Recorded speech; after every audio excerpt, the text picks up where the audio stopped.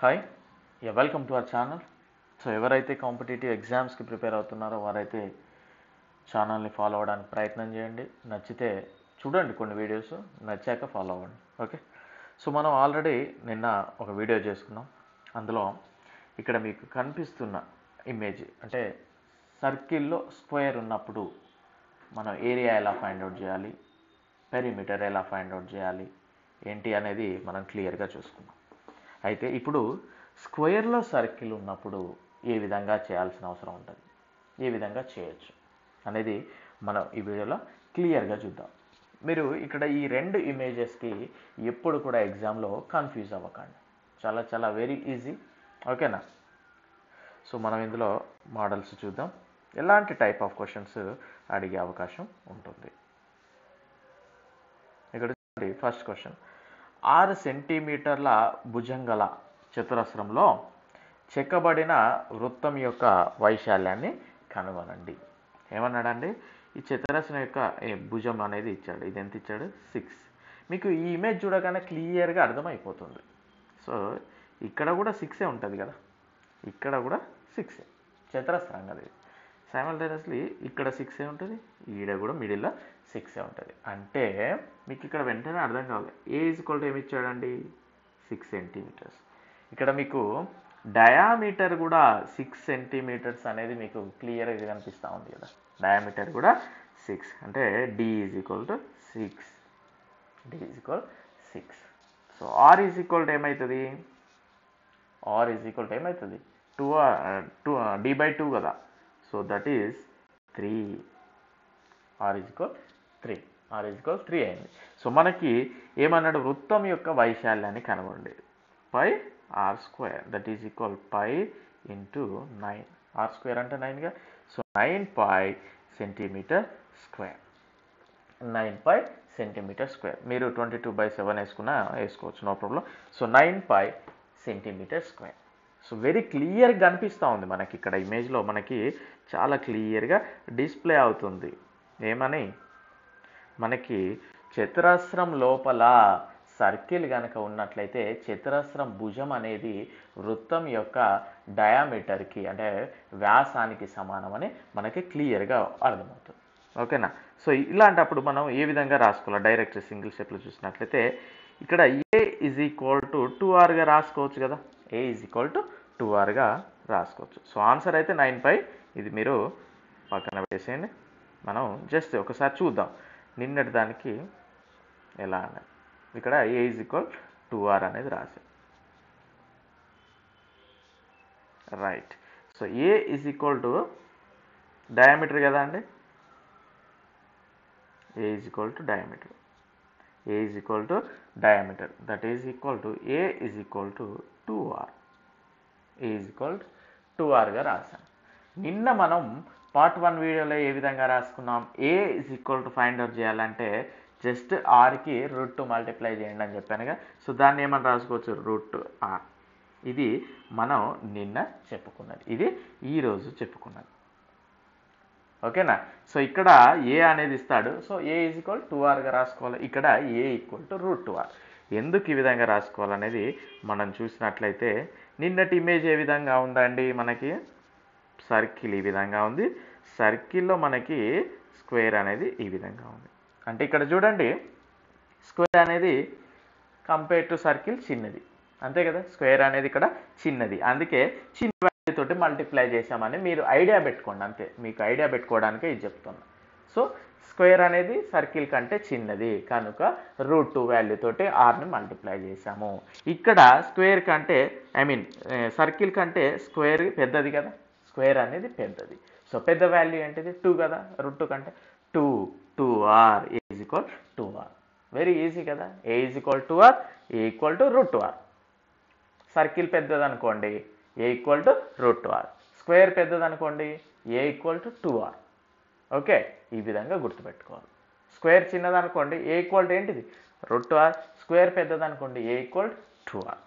So very easy కదా. Confuse ఎట్టి పరిస్థితిలో దయచేసి కాకండి, వెరీ వెరీ ఇంపార్టెంట్ ఇది. ఓకేనా? నేను మన మెటీరియల్ ఏమైనా కొన్ని మిస్టేక్ అంటే మిస్ అయినవి నేను చెప్పడానికే ప్రయత్నం చేస్తాను.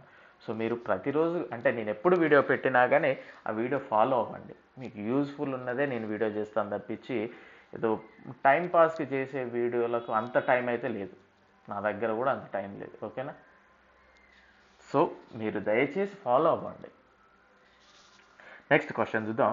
Find the circumference of a circle inscribed in a square of side 14 centimetre. ఏమన్నాడండి? 14 సెంటీమీటర్ల భుజంగల చతురస్రంలో చెక్కబడిన వృత్తం యొక్క చుట్టుకొలతని కనుగొనండి అన్నాడు. So A is equal to ఏమి ఇచ్చాడండి? 14.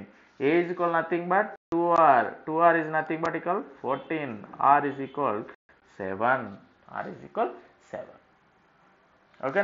సో ఏమన్నాడు ఇక్కడ? వృత్తం యొక్క చుట్టుకొలత. వృత్తం యొక్క చుట్టుకొలత ఏంటిది? 2πr కదా. 2 into 22/7 into 7. This one cancel. 44. 44 అనేది ఆన్సర్. 44 సెంటీమీటర్స్. 44 సెంటీమీటర్. ఏరియా అన్నప్పుడు వైశాల్యం స్క్వేర్ ఫార్మేషన్లో ఉంటుంది కదా, centimetre square.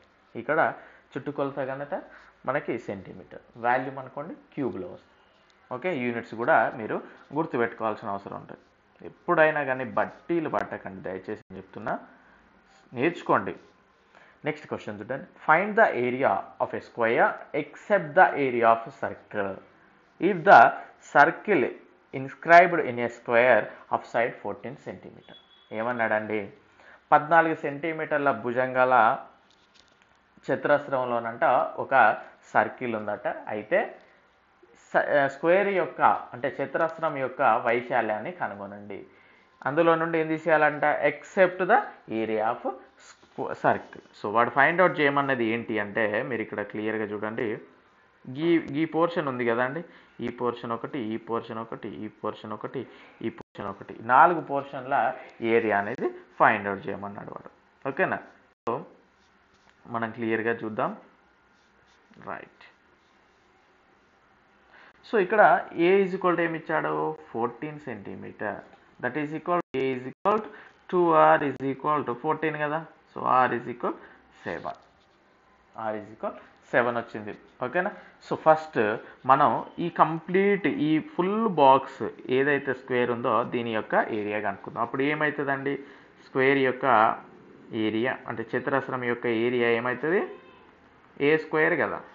That is equal to 14 square, that is equal 196. 196 వచ్చింది. అది పక్క పెడతాం. నెక్స్ట్ మనం ఏం చేయాలి? ఇప్పుడు స్క్వేర్ది అయిపోయింది, కంప్లీట్ స్క్వేర్ది. సర్కిల్ది కనుక్కోవాలి. సర్కిల్ది ఏమవుతుంది? πr² కదా. πr², that is equal 22/7 into 7 into 7. This one cancel. 7 14, 7 14 అంటే 154. అంతేనా అండి? 7 14, 7 14, 154. సో 154 అనేది రావడం జరిగింది.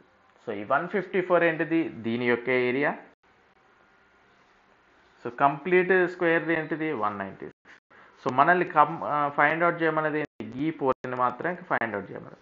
సో ఇందులో నుండి తీసేస్తే వచ్చేది అదే కదా. దట్ ఈక్వల్ టు 196 నుండి 154 తీసేద్దాం. సో 2 9 5 పోతే 42. సో 42 అనేది మన యొక్క ఆన్సర్. సో ఎంత ఈజీ ఉందండి? చాలా ఈజీ. కాకపోతే మీరు గుర్తుపెట్టుకోవాలి, స్క్వేర్లో సర్కిల్ ఇచ్చాడా లేదా సర్కిల్లో స్క్వేర్ ఇచ్చాడా. మీరు గుర్తుపెట్టుకోవాల్సిన ఫార్ములా ఒకటే. స్క్వేర్ చిన్నది అయింది అనుకోండి, ఏ ఈక్వల్ టు √2rగా మనం చూసుకోవాలి. స్క్వేర్ పెద్దది అయింది అనుకోండి, ఏ ఈక్వల్ టు 2r. ఈ రెండు గుర్తుంచుకోవాలి. ఓకేనా? సో నెక్స్ట్ క్వశ్చన్ చూద్దాం. నెక్స్ట్ క్వశ్చన్ ఈ విధంగా ఇస్తే ఏం చేయాలి? మరి ఇంతసేపు మనం భుజం ఇచ్చినప్పుడు చేసాం correct. Find the area of a square except the area of a circle if the circle inscribed in a square and radius of circle is 7 centimetre. So వీడు తెలివిగా ఈసారి ఏం చేశాడు? ఇదే ఫైండ్ అవుట్ చేయమన్నాడు. కాకపోతే ఇంతసేపు భుజం ఇచ్చిండు కదా, భుజం ఇచ్చినప్పుడు మనం ఈజీగానే ఫైండ్ అవుట్ చేయాలి. ఇక్కడ సర్కిల్ యొక్క రేడియస్ ఇచ్చాడు అంటే r ఈజ్ ఈక్వల్ టు 7 ఇచ్చాడు అండి. r ఈజ్ ఈక్వల్ టు 7 ఇచ్చాడు. ఓకేనా?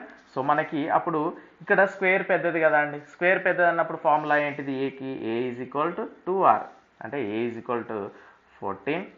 ఏ ఈజ్ ఈక్వల్ 14 వచ్చింది. r ఈజ్ ఈక్వల్ 7 వచ్చింది.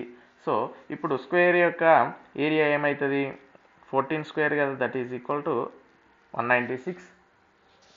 అండ్ ఇక్కడ ఇది సర్కిల్ యొక్క ఏరియా ఏమవుతుంది పై ఆర్ స్క్వేర్ అంటే 22/7 ఇంటూ 49 కదా, 7 1 7 7 7 14 7 154. దెన్ ఇప్పుడు మనకి ఎల్లో కలర్ పోర్షనే కదా కావాల్సింది, 196 మైనస్ 154. సో ఏం మిగిలిందండి 42 centimetre square. So very easy కదా, క్లియర్గా గుర్తుపెట్టు. ఎప్పుడైనా కానీ మనం నేర్చుకునేటప్పుడు నేను చాలామందికి చెప్పేది ఒకటే అండి, మీరు ఏదో జాబ్ కోసము చదువుతున్నాం, జాబ్ రాకపోతే మా ప్రాణాలు అయిపోతాయి అలాంటి మైండ్ సెట్ ఉంచుకోకండి. అలాంటి మైండ్ సెట్ ఉంచుకుంటే ప్రెషర్ ఎక్కువైపోతుంది. ప్రెషర్ ఎక్కువైపోయినప్పుడు మీరు ఎగ్జామ్ హాల్లో పడే టెన్షన్ ఇక చెప్పలేం. సో మీరు ఒకటే, ఇది కాకపోతే ఇంకోటి, లైఫ్ అంటే గవర్నమెంట్ జాబ్ అయినా అండి కాదు కదా. సో ఆ మైండ్ సెట్ తీసేయండి, నేర్చుకోండి, మీ బెస్ట్ ఇవ్వండి, అంతే. మీ బెస్ట్ ఇవ్వాలి, అంతేగాని టెన్షన్ పడడం వల్ల మనం బెస్ట్ ఇచ్చేది కాస్త ఇంకా బిస్కెట్ అయ్యేదే అవుతుంది. కనుక మీరు ఎలాంటి టెన్షన్ లేకుండా ఎగ్జామ్ డేట్స్ గురించి ఆలోచించకండి, దయచేసి అదే చెప్తారు. ఎప్పుడైనా వాళ్ళు పెట్టాల్సిందే పెడతారు. కనుక సార్ మేము అన్ని రోజులు ఎలా వెయిట్ చేయాలి సార్ అనుకునే వాళ్ళు ఎవరైనా ఉంటే, ఏదన్నా జాబ్ చేసుకుంటూ ఒక డైలీ ఒక 3 గంటలు టైం స్పెండ్ చేయండి గ్రూప్ డీకి, ఎనఫ్. ఇది నేను చెప్తున్నాను. ఎగ్జామ్ డేట్స్ వచ్చాక అప్పుడు మానేయండి కావాలంటే. లేదు సార్ మేము ఎఫోర్డ్ చేయగలము, ఎకనామికల్గా ఓకే స్ట్రాంగ్గానే ఉన్నాం, మేము చదువుకోగలం అనుకుంటే ఎస్ చదవండి, అంతేగాని టెన్షన్ పడకండి. ఆ ఛానల్లో అది చెప్పారనో, ఈ ఛానల్లో ఇదే చెప్పారనో ఇది అని ఎక్కువ కంగారు పడకండి. గ్రూప్ డి జాబ్ని మళ్ళీ చెప్తున్నా, చాలా చాలా ఈజీగా క్రాక్ చేయొచ్చు, కొంచెం కష్టపడాలంటే మంచి ఈజీగా యావరేజ్గా బిలో యావరేజ్ స్టూడెంట్ కూడా గ్రూప్ డి జాబ్ తెచ్చుకోవచ్చు. ఓకేనా? సో మీకు డిఫరెన్స్ అనేది మీకు క్లియర్గా అర్థమయ్యే ఉంటుంది. ఇమేజెస్ మనకి ఇక్కడ క్లియర్గా 2 రకాల ఇమేజెస్ కనిపిస్తూ ఉన్నాయి చూడండి. ఇక్కడ స్క్వేర్ అనేది చిన్నగా ఉంది, then A is equal to √2r. ఇక్కడ స్క్వేర్ అనేది పెద్దగా ఉంది, then A equal to 2r. ఈ 2 ఫార్ములాస్ డిఫరెన్స్గా గుర్తుపెట్టుకోండి. సో మళ్ళీ క్లాస్లో మళ్ళీ కలుద్దాం. Wish you good luck. Thank you all.